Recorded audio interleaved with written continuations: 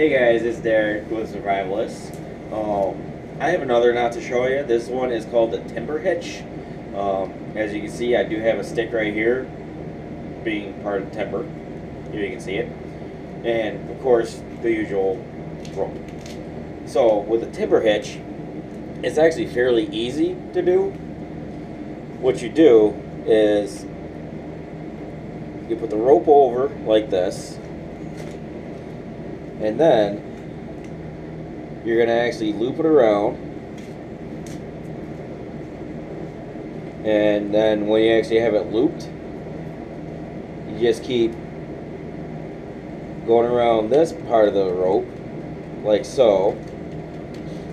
So that way you kind of have the slip knot part right here along with the loops or the twists,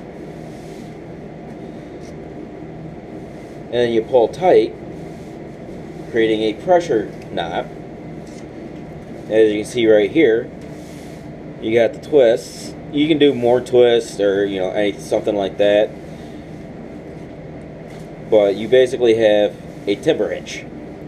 This is good when you're working with wood and anything more major.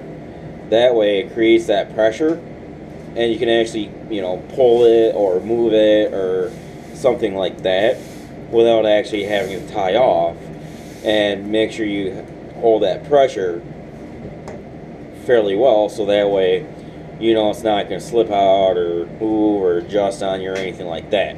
Then when you're done, you take that piece, you pull, and off it comes. Very easy not to do, very simple, but very effective in what you're doing.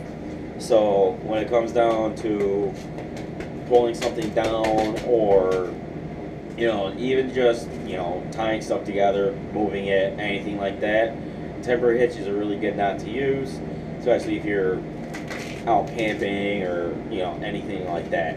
Other than that, we'll actually have more knots for you. I hope you guys stay tuned, and we'll keep you guys posted.